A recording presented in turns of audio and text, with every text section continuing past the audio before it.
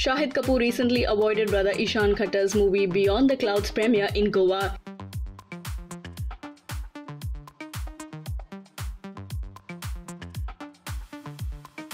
Yes, the actor couldn't attend Ishan's movie premiere as he had a 10:15 p.m. flight to Mumbai. But when the actor reached the airport, he was informed that the flight has been delayed, so he returned to the hotel, whereas the movie premiere was at 6:30 p.m. In this case, Shahid could have taken an early morning flight and attended brother Ishan's movie premiere. Wasn't Shahid's behavior strange?